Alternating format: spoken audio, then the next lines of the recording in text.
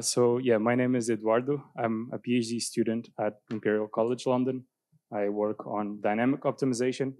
And today I want to show you this package that I've been working on. I call it InterSO, so it's Integrated Residual Solver. A lot of this might be unfamiliar to a lot of people. I just want to say, if you're familiar with optimal control or trajectory optimization, these are all the same things. They have the same mathematical formulation. So at the end of the day, we're trying to satisfy some dynamics, and perhaps we want to minimize or maximize some kind of merit subject to these dynamics and other constraints. Just to a bit of a spoiler alert, the results I'll be showing is that if you're trying to solve some problems like this Goddard rocket problem, where you're trying to see how high a rocket can go with a certain fuel, and you use a state-of-the-art method, like a pseudospectral direct method like collocation, it actually fails for a segment of the trajectory. And this is a property of this problem and many others. Whereas if you use an integrated residual method, it doesn't fail and it gives you something that more closely resembles the analytical solution.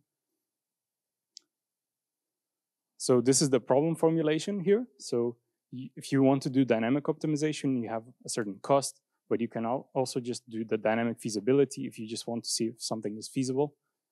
So in the case of feasibility, you just want to find states and inputs, which are itself trajectories of time. And then there are the dynamic constraints over there. So this is where you put your ordinary or differential algebraic equations in the residuals function there. So that function has to be equal to 0 for all times in your time domain. Additionally, you have further constraints on your states and inputs, x and u. These constraints are actually an infinite number of constraints because you have to enforce these for all times in t. So that's when it gets tricky. You really need to discretize things. Additionally, you also have boundary conditions, so the initial conditions and final conditions on T naught and TF. And this resembles the formulation of the problem that we want to solve. How do we do this discretization? So if you want something that converges quite fast, you should be using some kind of polynomials, unless you have a periodic function in which you should be using sinusoidals. So what we do is we create piecewise polynomial discretization. So for the states and for the inputs, as you can see there for the states x, we've created degree 2 polynomials in a piecewise fashion. And the values of these points become the decision variables of the optimization problem.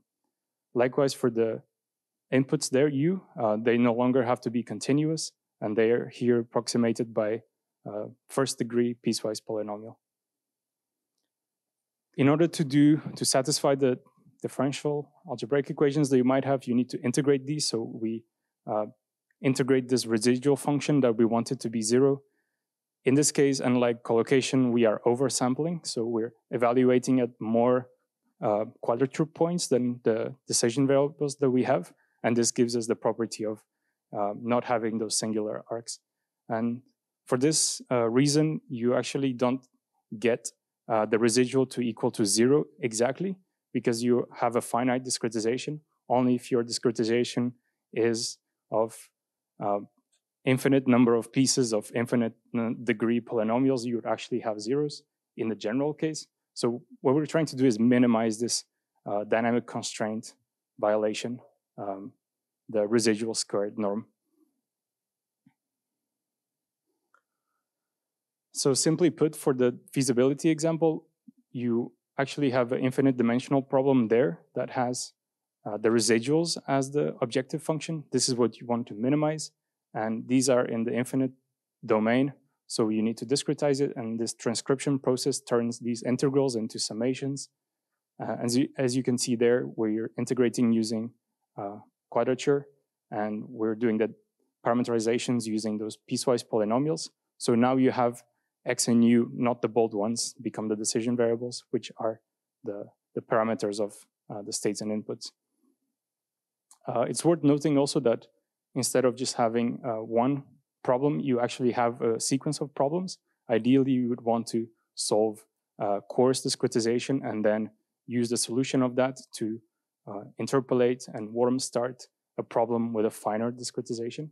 And so you end up with a sequence of optimization problems, which are parameterized by a certain mesh, which is how many intervals and how much degree of polynomial you have. What packages have I been using for this Intereso?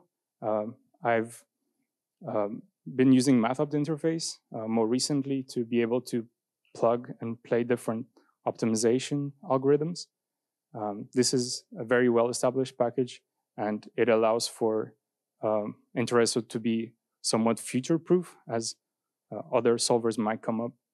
And to take care of the automatic differentiation, I'm actually using reverse diff. It allows us to get fast gradients and Jacobians. So to show you how to solve that problem that I first showed the picture of, so here is how you create the states, the differential variables, more specifically. So you have your height and your velocity and your mass. These are the states of the rocket. We parameterize them with the second degree polynomial, so number 2 there, and then we apply initial conditions. And in the case of the mass, we apply bounds.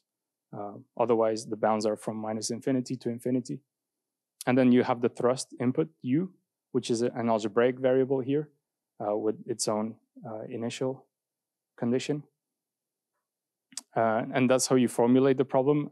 Some of the code is hidden, so the dynamic function is hidden, but this is what you provide. If you are doing a feasibility problem, you don't attach any cost function there, so with the nothing. And so these are the results. So if you look at a state-of-the-art solver, for example, the one presented in Betts, the book, you see that you actually have a singular arc for some of the problems like this one. Whereas if you take this least squares, which is an instance of the integrated residual approach, you end up with something more smooth and it's much more reliable. If you discretize this enough, it would closely resemble the analytical solution that we should have over there. The future work I want to have, so this package is still very much a work in progress.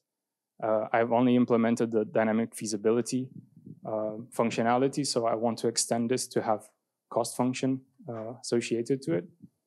And the way that the problem is formulated is still very ad hoc to this package, and ideally there would be, just like JUMP has done, having this modeling language for mathematical programming. I think there should be one for dynamic optimization, so it would be interesting to have a more standardized modeling language. And yeah, that's all I wanted to present. I'm happy to take any questions if there are any. Yeah, thank you.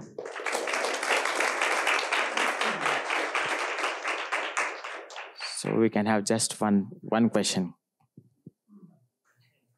So what solver was used? So for this, I used IPOpt for this demo, yeah.